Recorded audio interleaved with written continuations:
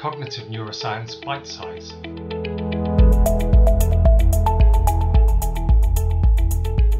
With Jamie Ward, University of Sussex, author of The Student's Guide to Cognitive Neuroscience and The Student's Guide to Social Neuroscience.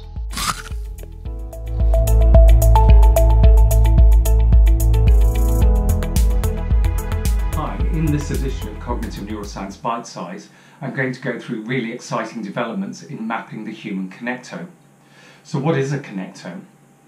We can think of a connectome as being a wiring diagram of the human brain. Now, wiring diagrams of the brain have been around a long time in neuroscience, but using MRI methods to address this approach is something that is very cutting edge and has only really happened in the last decade or so. But to illustrate the scale of this challenge, the human brain has 86 billion neurons, and each neuron can have 1,000 synapses on it. This is more stars than there are in the galaxy and more base pairs than there are in the genome. To count all the synapses in the human brain would take 3 million years, counting at the rate of 1 per second. So really, how is this even possible? Well, the way we can think about this is that the connectome can operate at different scales. So you can measure the connectome at the scale of synapses, and this has already been mapped in other species, such as the worm C. elegans. We can also map it at the level of individual neurons. And again, there are models that do this in mice, in the visual cortex and the retina. In humans, we're really operating at a different scale, at the scale, for instance, of centimetres, in which we can map different kind of networks or large-scale patterns of connectivity within the brain.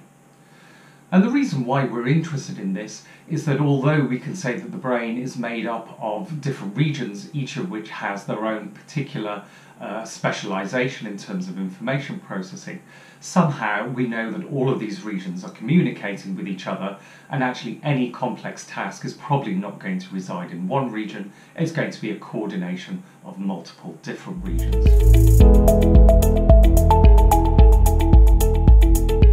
So mapping the human connectome with MRI can involve a number of things, and broadly there's a division between structural mapping and functional connectivity. And now there are also attempts that bridge structural and functional together, or multimodal connectomes, if you will. So the structural connectome, the sequence that's been mainly used in MRI is one that's called DTI, or diffusion tensor imaging, which is a particular MR sequence that is sensitive to the movement of water molecules in the brain. The idea behind it is that water molecules are largely trapped within neurons because of the fatty membrane that surrounds the neuron itself. Water isn't free to move in and out, but it is free to move within the neuron, and neurons tend to be long and thin because of the axons that stretch out from the neurons. So water can move along the length of the axon, but not in and out of the axon very easily. So using a particular MR measure called fractional anisotropy, we can measure the diffusion of water molecules in each and every brain region, and we can give it a value between 0 and 1, where 1 means that water diffuses in a highly organized direction, so a one-way flow, for instance. And a value of 0 means no organization. That doesn't mean no white matter. It might just mean that the white matter is unstructured. It goes at every particular angle through the brain. Using these DTI sequences, we can produce beautiful and detailed maps of the white matter connectivity in the brain. Although these appear to be very detailed, actually we're still only measuring the main highways of the brain. All the A roads and the B roads, the minor pathways and axonal connections are still not visible using this method. So we're still only seeing the tip of the iceberg in what we're measuring here. So the structural connectome is really to do with the long-term structure of the brain that will differ from one person to the next. Of course, it will change over time as a person ages, but it does not change moment to moment in the way that functional connectivity might.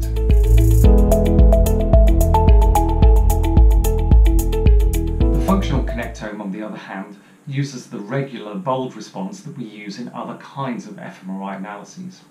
So remember that the bold response is changes in blood oxygen that occur as a result of neural activity. Whereas in regular fMRI analyses, we ask questions such as, does the activity in region 1 change as a result of a particular task, such as viewing faces? And does activity in region 2 change as a result of viewing faces? When we do a functional connectivity analysis, we ask other kinds of questions.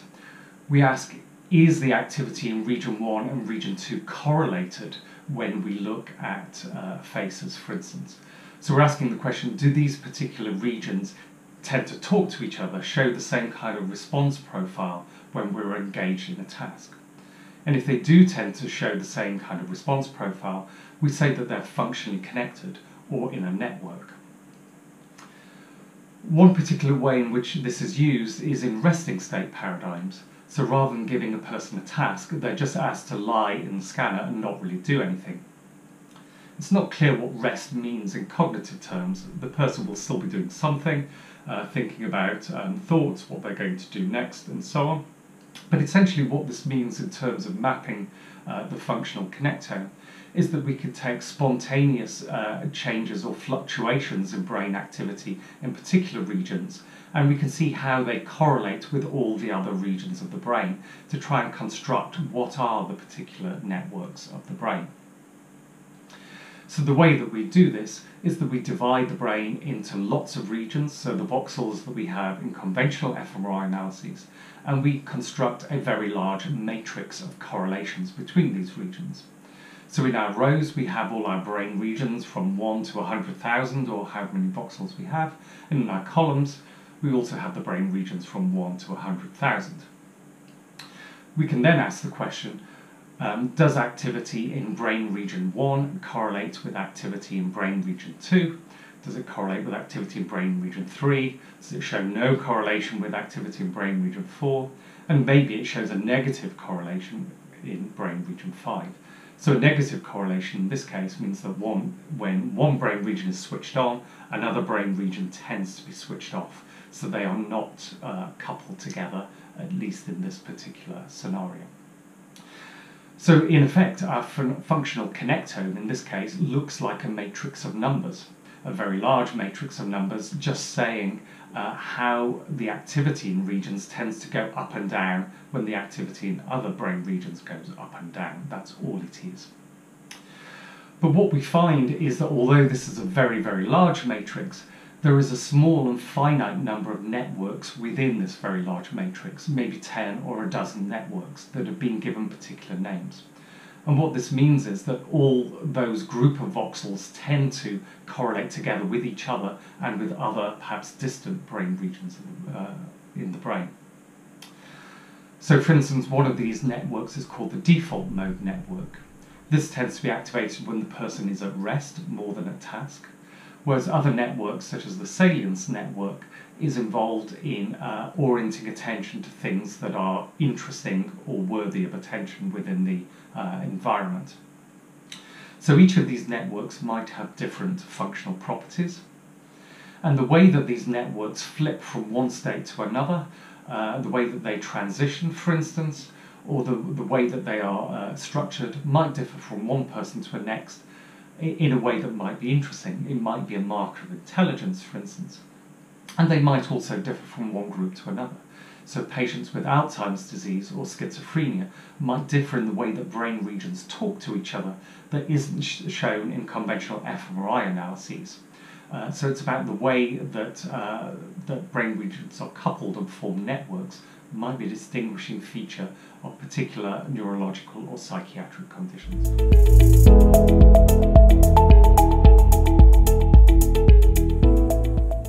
Mapping the human connectome is a big science project that engages researchers from all over the world.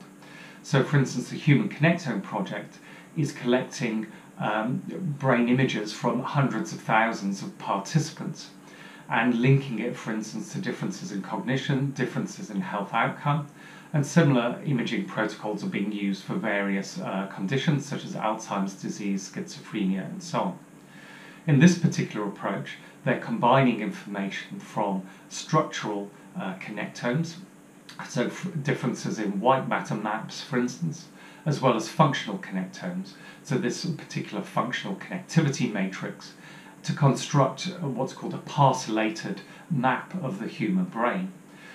For instance, that would contain 180 regions in each cortex, where the size and shape of each region might act as like a fingerprint for each person. Everybody might differ in terms of the size of each of these regions. But what determines the boundaries of these regions is what goes in and out, the kind of information flow in terms of how this region is coupled with other brain regions, and also what the white matter profile looks like. So these are particular maps of individual human brains that are constrained by connectomics, if you will.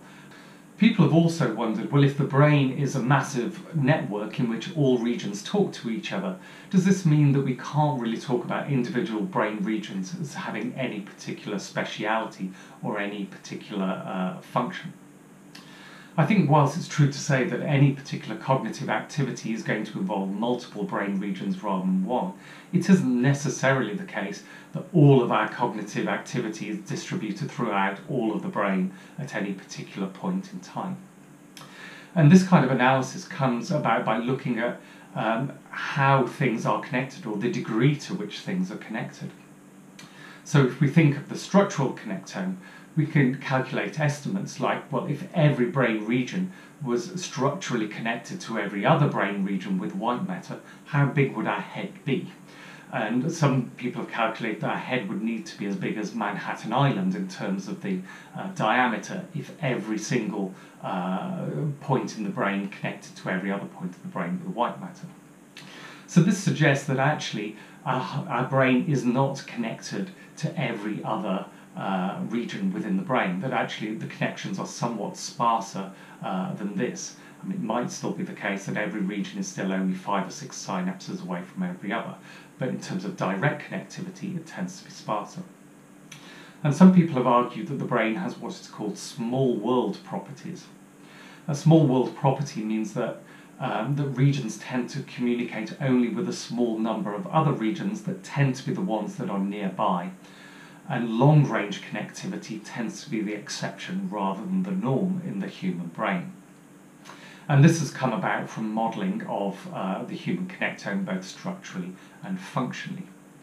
And what this means, in effect, that brain regions are still likely to have some degree of specialisation, simply because they have rather limited inputs and outputs.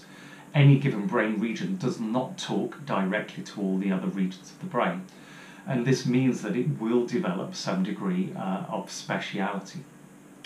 So whilst we can think of the brain as being an integrated whole, this does not necessarily negate the view that individual brain regions will have some preferential processing of some kinds of information over and above others.